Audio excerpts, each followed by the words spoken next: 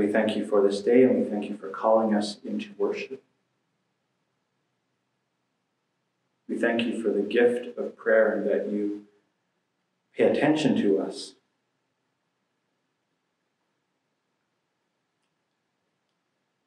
Little creatures on this small blue and green planet in a vast universe. So we thank you for your humility to pay attention to us, to hear our prayers.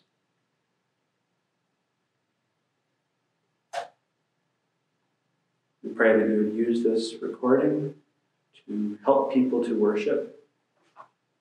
And Lord, that as we create this, we pray that you would sharpen our minds, strengthen our voices, and soften our hearts, and help us to truly be worshipers, not just creating a video. Amen. I invite you to take a few moments to sit straight, pull your shoulders back, breathe deep, breathe slow.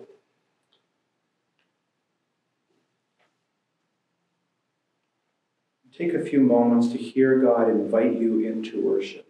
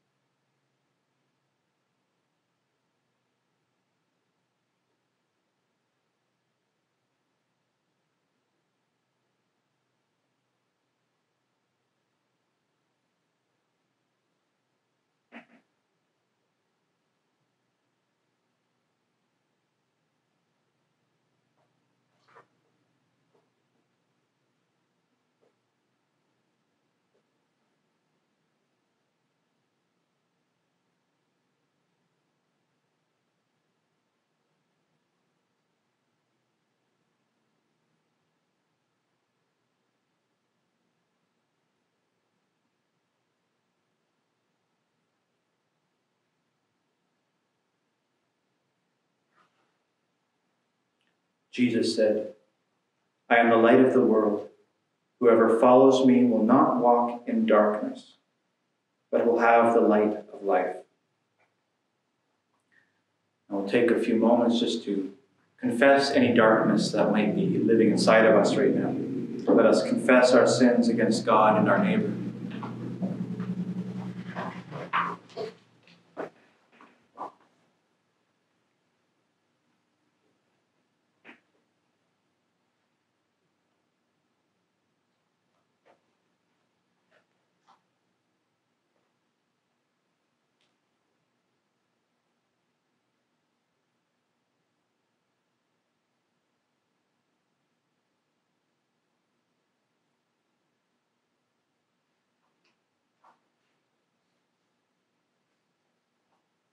Most merciful God, we confess that we have sinned against you in thought, word, and deed, by what we have done and by what we have left undone.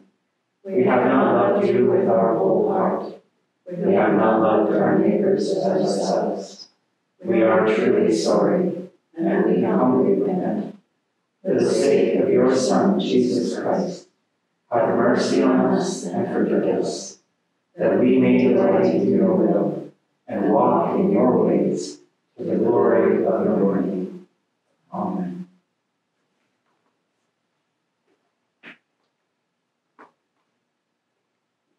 Mighty God, have mercy upon you, pardon and deliver you from all your sins, confirm and strengthen you in all goodness, and keep you in eternal life. Through Jesus Christ, our Lord. Amen.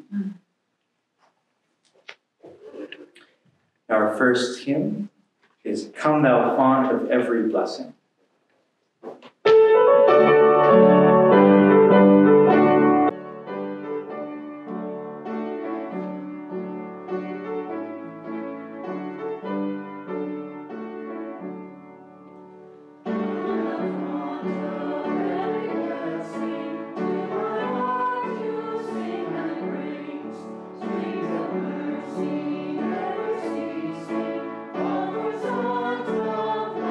Praise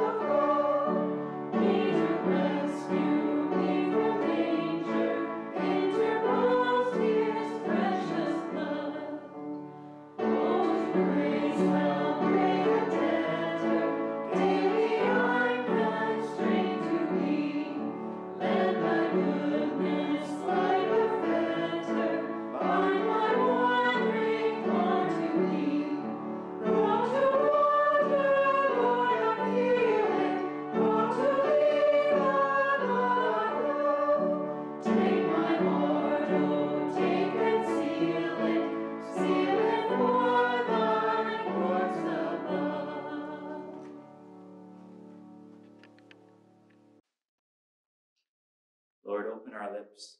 And our mouth shall proclaim your praise. O God, make speed to save us. O Lord, make haste to help us. Glory to the Father, and to the Son, and to the Holy Spirit, as it was in the beginning, is now, and will be forever. Amen. Alleluia. The Lord is our light and our life. O come, let us worship. Come, let us sing to the Lord. Let us shout for joy to the rock of our salvation. Let us come before his presence with thanksgiving, and raise a loud shout to him with psalms. For the Lord is a great God, and a great King above all gods. In his hand are the caverns of the earth, and the heights of the hills are his also. The sea is his, for he made it, and his hands have molded the dry land. Come, let us bow down and bend the knee, and kneel before the Lord our Maker. For he is our God, and we are the people of his pasture, and the sheep of his hand. Oh, that today you would hearken to his voice. The Lord is our light and our life. O come, let us worship. I invite you to be seated for our first reading. A reading from the book of Exodus, chapter 14, verses 19 to 31. The angel of God who was going before the Israelite army moved and went behind them, and the pillar of cloud moved from in front of them and took its place behind them. It came between the army of Egypt and the army of Israel, and so the cloud was there with the darkness, and it lit up the night. One did not come near the other night at all. Then Moses stretched out his hand over the sea. The Lord drove the sea back by a strong east wind all night, and turned the sea into dry land, and the waters were divided. The Israelites went into the sea on dry ground, the waters forming a wall for them on their right and on their left. The Egyptians pursued and went into the sea after them, all of Pharaoh's horses, chariots, and chariot drivers. At the morning watch, the Lord, in the pillar of fire and cloud, looked down upon the Egyptian army and threw the Egyptian army into panic.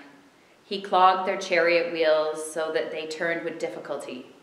The Egyptians said, "Let us flee from the Israelites, for the Lord is fighting for them against Egypt." Then the Lord said to Moses, "Stretch out your hand over the sea, so that the water may come back upon the Egyptians, upon their chariots and chariot drivers." So Moses stretched out his hand over the sea, and at dawn the sea returned to its normal depth. As the Egyptians fled before it, the Lord tossed the Egyptians into the sea. The waters returned and covered the chariots and the chariot drivers, the entire army of Pharaoh that had followed them into the sea. Not one of them remained. But the Israelites walked on dry ground through the sea, the waters forming a wall for them on their right and on their left. Thus the Lord saved Israel that day from the Egyptians. And Israel saw the Egyptians dead on the seashore. Israel saw the great work that the Lord did against the Egyptians. So the people feared the Lord and believed in the Lord and in his servant Moses. Thanks be to God. This is a reading from Romans chapter 14, verses 1 to 12. As for the one who is weak in faith, welcome him, but not to quarrel over opinions. One person believes he may eat anything, while a weak person eats only vegetables. Let not the one who eats despise the one who abstains, and let not the one who abstains pass judgment on the one who eats, for God has welcomed him. Who are you to pass judgment on the servant of another? It is before his own master that he stands or falls, and he will be upheld, for the Lord is able to make him stand. One person esteems one day as better than another, while another esteems all days alike. Each one should be fully convinced in his own mind. The one who observes the day observes it in honor of the Lord. The one who eats, eats in honor of the Lord, since he gives thanks to God, while the one who abstains in honor of the Lord and gives thanks to God. For none of us lives to himself, and none of us dies to himself. For if we live to the Lord, and if we die to the Lord. So then, whether we live or whether we die, we are the Lord's.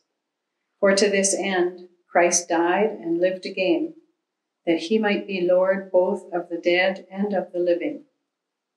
Why do you pass judgment on your brother? Or you, why do you despise your brother? For we will all stand before the judgment seat of God.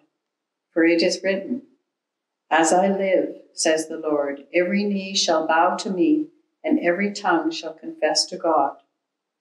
So then, each of us will give an account of himself to God. The word of the Lord. Thanks be to God.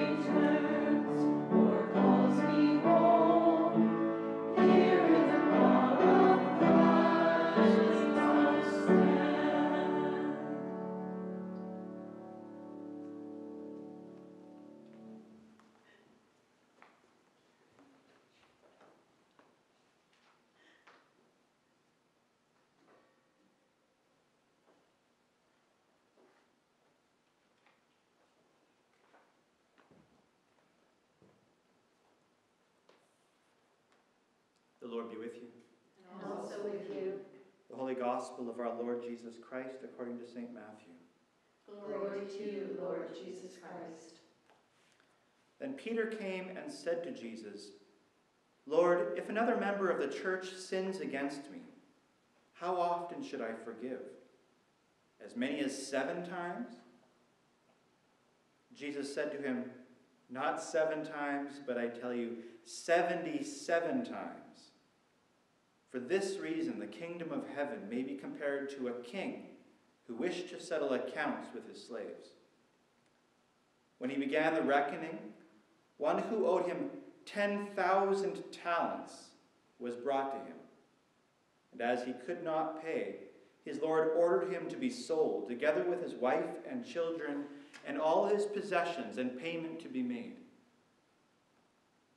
So the slave fell on his knees before him, saying, "Have patience with me, and I will pay you everything."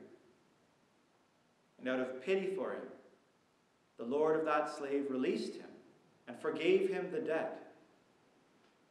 But that same slave, as he went out, came upon one of his fellow slaves, who owed him 100 denarii. And seizing him by the throat, he said, "Pay what you owe."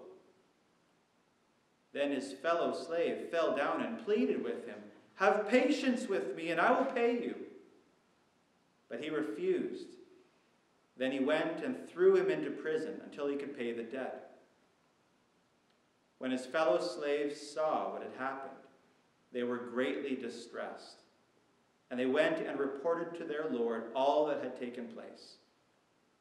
Then his lord summoned him and said to him, "You wicked slave, I forgave you all that debt because you pleaded with me. Should you not have had mercy on your fellow slave as I had mercy on you?" And in anger, his lord handed him over to be tortured until he would pay his entire debt.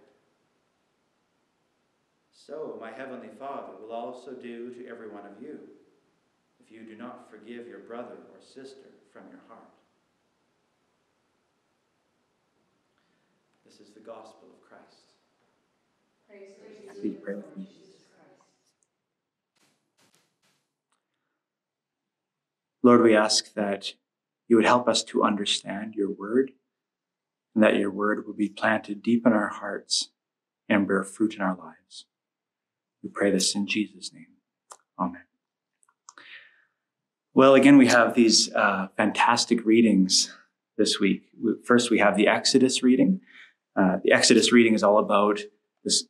And over the weeks, we've seen God interacting with the Hebrew people who are in slavery in Egypt, and they're getting brought out. And today we heard them getting brought through the sea and rescued from slavery in Egypt, going into the wilderness and towards the promised land. And this is a central story for the identity of who Israel is. And even for Christians, the way we frame Jesus rescuing us from sin, for example, is often about how Jesus rescues us from slavery in sin and brings us into, in a sense, the promised land, the kingdom of God. So it's a central idea for Christians and for Jews as well. And it'd be fun to do a sermon series on that sometime, that whole series of readings. And then in our gospel reading, we have an amazing passage as well. Peter comes to Jesus wondering when his responsibility to forgive someone ends. And it was a teaching at the time from some of the rabbis that if someone purposefully sins against you 3 times, you can be done with them and you don't have to forgive them anymore. And Peter comes to him doubling this number, more than doubling it, using the perfect number 7, the number of completion. Peter saying, "Do I have to forgive up to 7 times?" And Jesus says, no. Way more than that.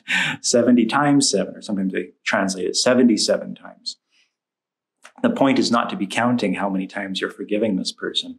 And he tells a parable about this. He says that there's a king, and the king has a servant, and he's settling accounts with this servant. And the servant owes him 10,000 talents, Jesus says.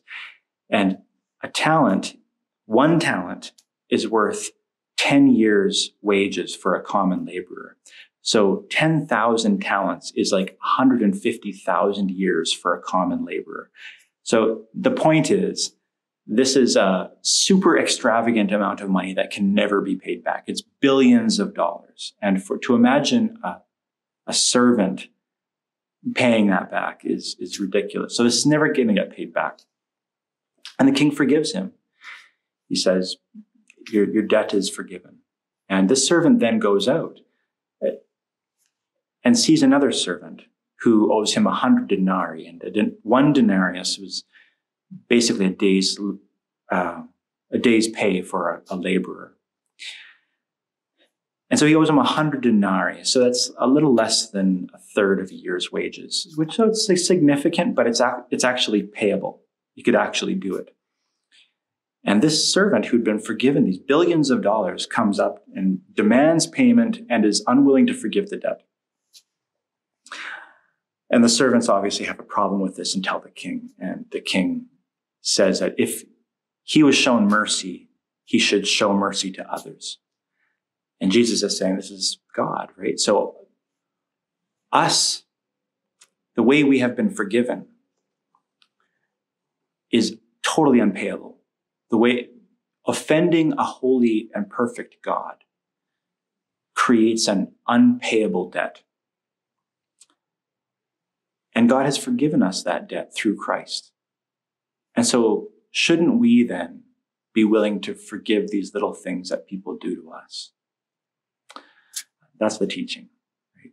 That if we are shown tremendous mercy by God, that we should be willing to show mercy to others. It's a beautiful passage, and I don't want to pass it by without saying something about it. But that's actually not what I wanted to preach on today. I wanted to preach on this reading from Romans. It's a really important passage, I think, as well. And that's really what I wanted to focus on. The early church had to hold an incredible amount of diversity together. It was a movement that was supposed to transcend the barriers that usually separated people. And we see this in Galatians 5, where he talks about rich and poor, men and women, old and young, Jew and Gentile. All these differences were transcended in Christ. We're all one in Christ. And so amazingly, and this is, in terms of human history, this is an incredible teaching that we are no longer to be divided in these ways.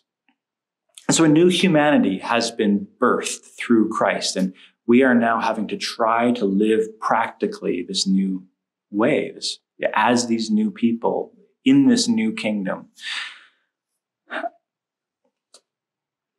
And it's a lot of work to try to practically live that out. And that was the case for the early church, and it's still a lot of work for us today. So say, for example, you grew up in a Jewish home. You never eat pork. You have never eaten pork. It has never been on your table.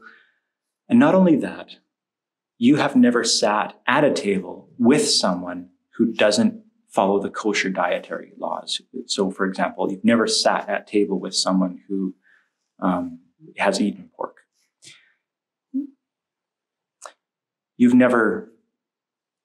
The kosher diet included who you ate with in that culture. And so you become a follower of Jesus, and Jesus is the Jewish Messiah, right? So this should be a Jewish movement. And then you're all of a sudden eating with these non-Jewish people, and these non-Jewish people are still eating pork. And not only that, they're eating pork that they probably got from the market, and the market got it from pagan temple sacrifices. That's often where meat was that's where you got your meat, often in the markets. And eating kosher is only a part of that picture as well. So there are these Jewish festivals that are outlined in the Bible. They are festivals that Jesus participated in and practiced. There's the mark of circumcision, which marked you as a part of the covenant of Abraham. It's a mark that Jesus himself had. And so now you're in a church. Imagine yourself as you grew up Jewish.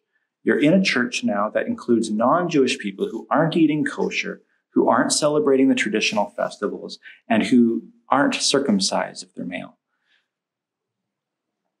And say some of the Jewish Christians that are in your church stop eating kosher and stop following the festivals.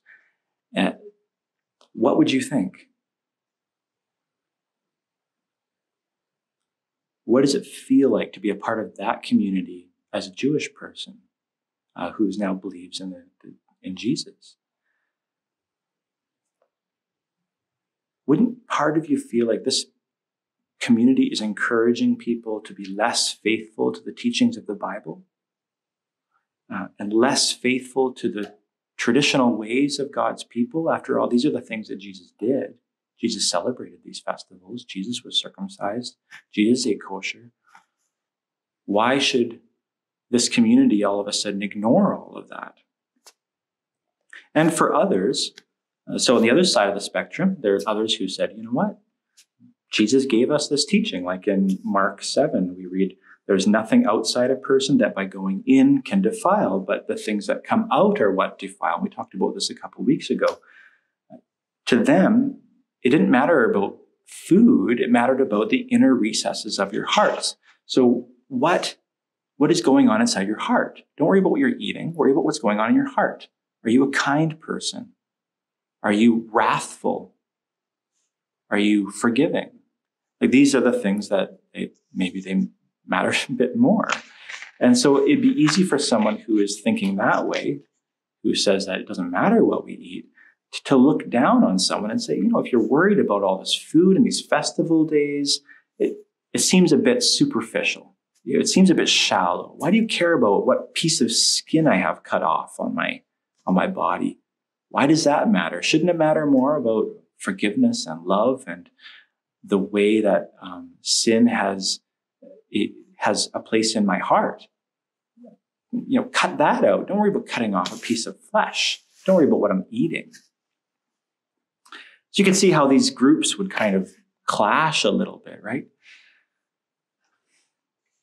And we obviously have these kinds of problems in the church even now. So take music, for example. There's the older hymns, these old majestic hymns. They have majestic poetry and they have profound theology and they have a little more complicated musical notation. They're songs that have lasted the test of time and they have shaped worship for the church through many, many, many years. So they are established and important as a part of our tradition. And they look at someone who's loving the old hymns, they might look at some of the new songs and they think that they're maybe a little bit shallow, they're musically simplistic, they are repetitive, both musically and theologically, and sometimes maybe they're not theologically beefy enough in their poetry. And those who like the newer music, well, they say, well, it speaks more to contemporary modern life. It uses modern language. It's more upbeat. It has more of an emotional impact for the average person coming in off the street. And the repetition of the words allow those words to sink a little bit deeper into your heart and into your soul, so you can think about them rather than constantly being confronted with new thoughts and even archaic vocabulary that we no longer use anymore, that we can sometimes find in the older hymns. To them, the older hymns are often boring. They can be hard to relate to. They can feel like dirges sometimes. And so we can disagree about music in this kind of a way, even as they argued about meat and festivals and circumcision. And we disagree about even prayer, which is better, written prayers or spontaneous prayer. Written prayers, people can spend hours crafting these prayers for the intercessions, and people can maybe somebody's not value that as being not as spontaneous or not as authentic, even though they've spent hours preparing this and praying over this. And then someone can get up and do spontaneous prayer, and sometimes they stumble over their language, and sometimes they have these repetitive words like the word "just" is often used a lot in spontaneous prayer in some circles. For example, they might pray, "God, I just thank you, and I just want to come to you." That this kind of way that we use our language sometimes can be a little funny and not always all that prayerful. But there can be these two camps where people can not like those particular ways of prayer. And sometimes we'll disagree about the liturgy that way. Should it be formal or should it be informal? If it's informal, it's more like a family gathering, more like Jesus as as our friend, that we're gathered for supper together at a dinner party. And if it's more formal, it's like we've come before our holy King, the one who is the one we bow our wills to and we learn from. And so there can be a difference of opinion about what the liturgy should be like. And now we're dealing with COVID and all our responses to it. And there can be all kinds of differences about that as well. And we might have this kind of weak and strong thing happening there, where you have somebody who is saying, you know what, I'm not afraid of COVID, and there's worse things than to die for a Christian. And they might look down on someone who is worried and so as being maybe lacking faith or something like that. So, and then you could see other people sort of saying, well, you're not obeying the government. And, that's in Romans 13. We should be following the government. So there's all kinds of reasons for church members to disagree with one another and to have different opinions on different things. And there are some things that we absolutely should agree on as Christians. There are some core elements to being a Christian. There are some essentials. And there are some things that help us discern this person is a Christian and this person is not a Christian. And that's perfectly okay. It's just definition of terms. So for example, I would say that belief in God is pretty essential to being a Christian. Belief in Jesus as a historical person is, I think, pretty essential to being a Christian. And I would say that belief in the resurrection is essential, and the authority of the Bible to guide our lives is essential. And I'd say there's a few moral elements as well, moral decisions that are essential for Christians that should define us as, even if we don't always follow them, we also say, this is the ideal for the Christian life. And there should be, and of course there's gray elements, but there should be some very specific elements that we all agree on in that world as well. And of course, deciding which elements are essential and which ones aren't essential, that's a whole different ballgame. It gets tricky. But Paul's point here is clear. He's saying that there are some things that we should agree on as Christians that are absolutely central, and there are other gray areas that we don't have to agree on. A Christian proverb that I like it when thinking about this says, and it's been in circulation for hundreds of years, is in essentials, unity. In non-essentials, liberty. In all things, charity. Right? So we should be united in all those things that are essential. If there are things like music and liturgical style, those things, we should have some freedom around that. And we should be charitable in how we talk about people who differ from us in those choices. And Paul says this, he says, welcome those who are weak in faith, but not for the purpose of quarreling over opinions. Some believe in eating anything, while the weak eat only vegetables. Those who eat must not despise those who abstain, and those who abstain must not pass judgment on those who eat. For God has welcomed them. It's Romans 14, 1-3. So, and Paul obviously has an opinion on this matter. He says so. He seems to see the strong faith person as being the one who isn't bothered by the food laws that like Jesus says, you can put whatever you want in your mouth, but that's not what makes you unclean. And the weak faith person as being the one who's keeping the food laws. So he's keeping to the Torah traditions and the traditions of the people. Paul, in a sense, agrees that that's a little bit shallow. We're trying to aim at something a little bit deeper here. But it's interesting that he doesn't sort of condemn them. Paul doesn't say that they should be thrown out of the church or anything like that. He says that there should be room for a difference of opinion. Paul doesn't make his own opinion the rule for the church, which is very interesting. He's actually giving them both a bit of a warning. He's saying, don't consider the food laws, those who don't consider the food laws important anymore should not despise those who still follow the food laws.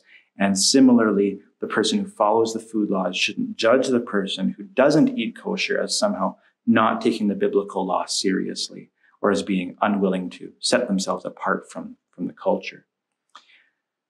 And later in chapter 14, we read, if your brother or sister is being injured by what you eat, you are no longer walking in love.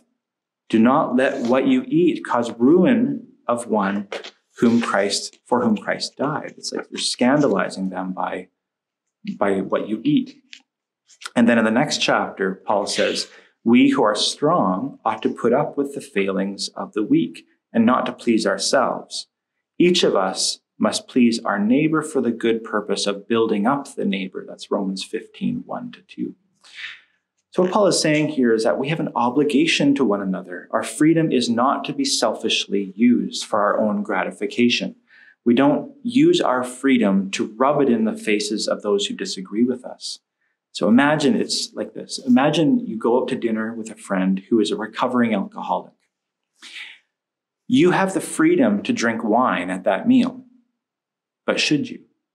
Are you going to use your freedom to, in a sense, harm or challenge or cause this friend to stumble? Is it right for you to have the alcohol? You absolutely have the freedom to do so. But should your freedom be used in that kind of a selfish way when you know that it might be a problem for the person, for your friend? Paul might say that if you do have the wine and the other person is bothered by what you drink, you are no longer walking in love. That's Romans 14:15. So those who have freedom have an obligation to bear with those who are bothered, whose conscience is more fragile. They should not use their freedom to offend others. And we are swimming in consumerism and individualism as a culture. And it means that we often want to have things our way, and we have a tendency to emphasize my rights. But what Paul is saying here is he's trying to emphasize our responsibility to others, to care for them and to love them, to build them up and not crush them by misusing our freedom. So whatever it is that we think divides us, it cannot be allowed to be more powerful than our unity in Christ. We dare not insert new divisions when Christ has transcended so many to bring us together. When we are not dealing with essentials, whatever our sister or brother thinks will honor the Lord, we should give them the freedom to do so. Amen. I invite you to take a few moments to contemplate what God is saying to you through these readings.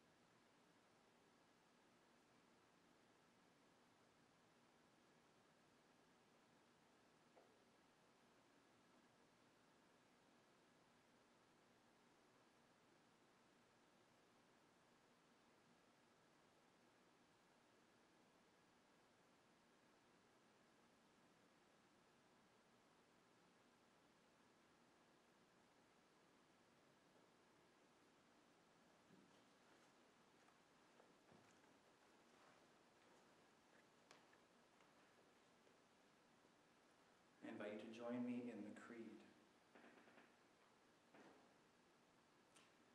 Let us confess our faith as we say, I believe in God, the Father Almighty, creator of heaven and earth.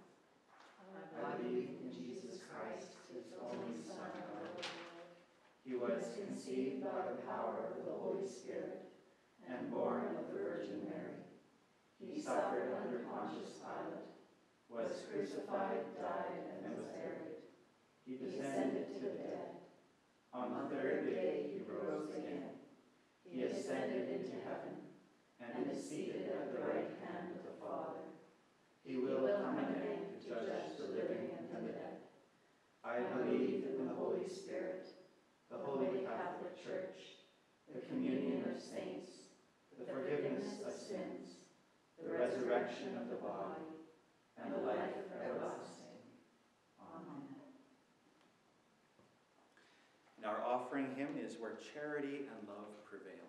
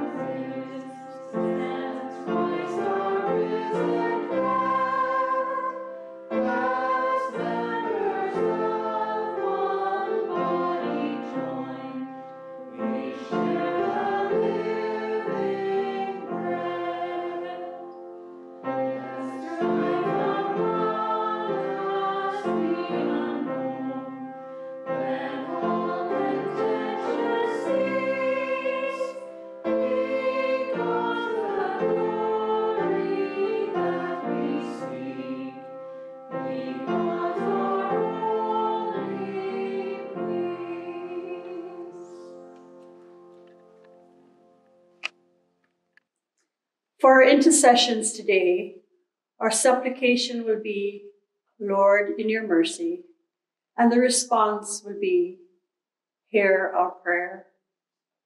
Let us pray. Lord of all, we pray for the welfare of your worldwide church. Guide and govern it by your good spirit, so that all who call themselves Christians may be led in the way of truth and justice and faith.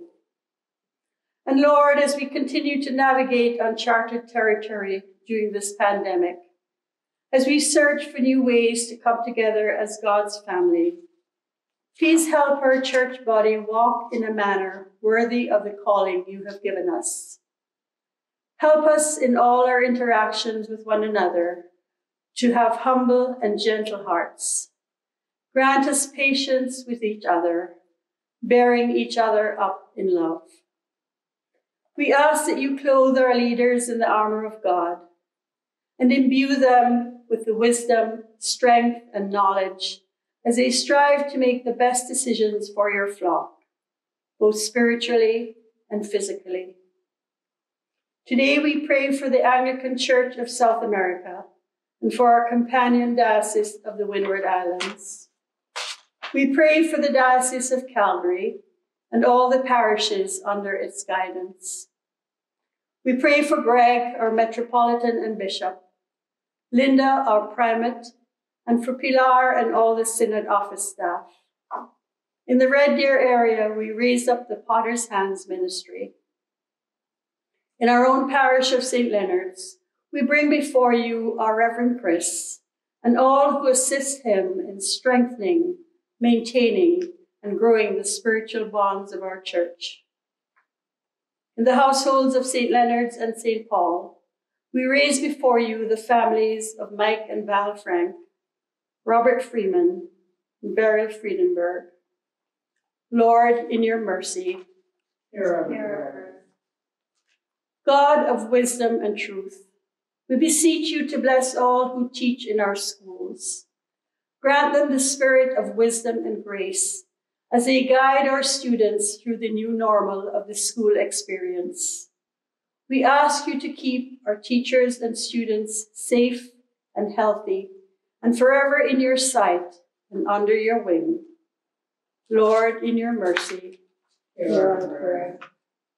Almighty God, whose Son Jesus Christ went about doing good and healing all manner of sickness and disease, grant to the physicians, nurses, and all who labor on the front lines of our health and essential services the wisdom, skill, and patience needed. Send down your blessing on all who labor to prevent suffering and who keep us healthy and safe and fed each day. Lord, in your mercy, hear our prayer. Most merciful God, we ask you to wrap your arms around our brothers and sisters in our church family and those known only to us who are experiencing anxiety and distress and who are going through difficult times, physically, emotionally, and spiritually. In hospital, we pray for Norma and Ada, and far in our parish, Jim, Karen and Colin, Elaine, Susan and Dawn, Marion, Vigo and Joan, Grace, Murray, and Jean. We also pray for Lena, Velvet Spring, Andrew, Des, Naya and Dom, Denise, McKenna M., Carol, Junior, Addison, Jody, Pat, Carly, Sandra, Kerry, and Gerald, and for any whose burdens we carry in our hearts.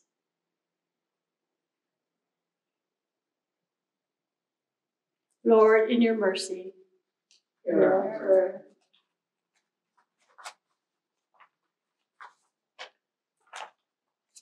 God of compassion and caring, we lift up prayers for peoples everywhere affected by natural and man-made disaster, political upheaval, and religious terrorism. We pray for all the vulnerable members of our community and for all who have been affected by the COVID-19 pandemic, financially, physically, emotionally, and spiritually. We also remember those affected by the devastating wildfires. We ask that you help them all in healing and rebuilding, and that they may find some modicum of peace.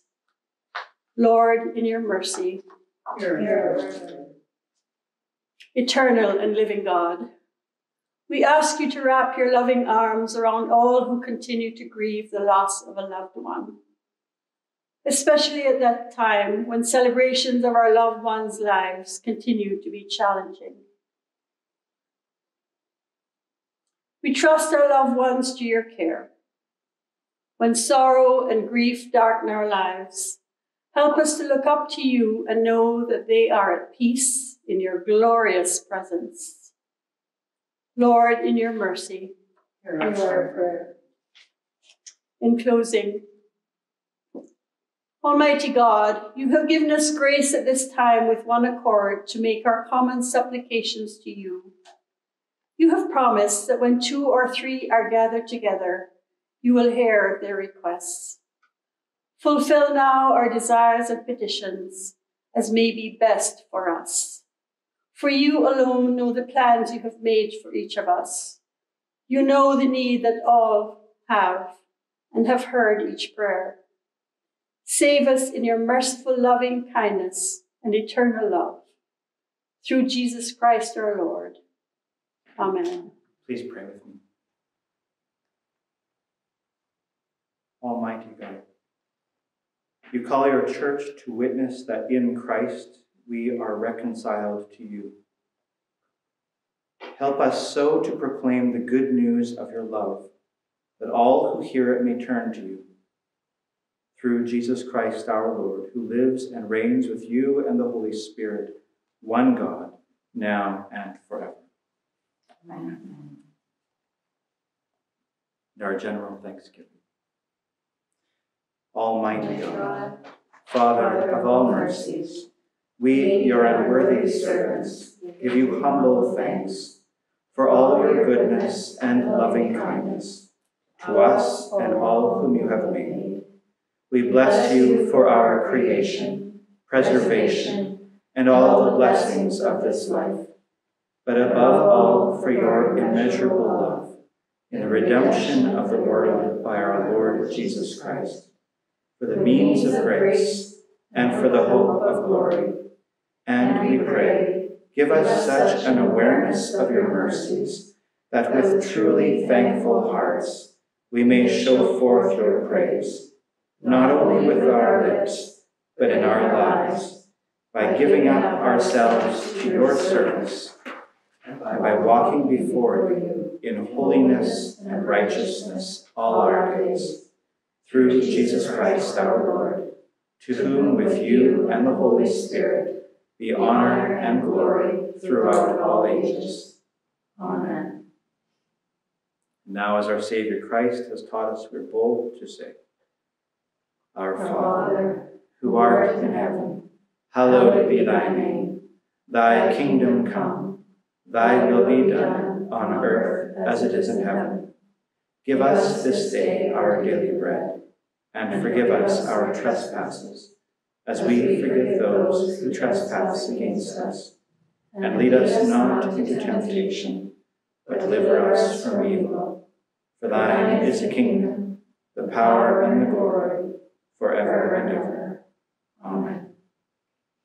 And our final hymn is, What a Friend We Have in Jesus.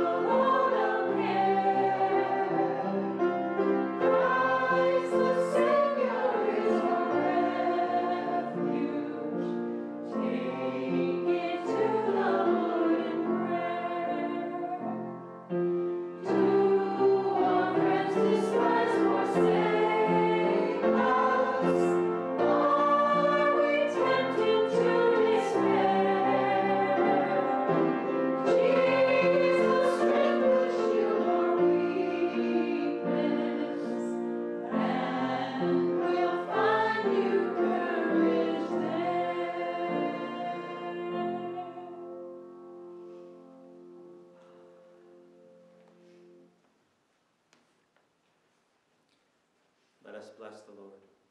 Thanks Thanks be to God.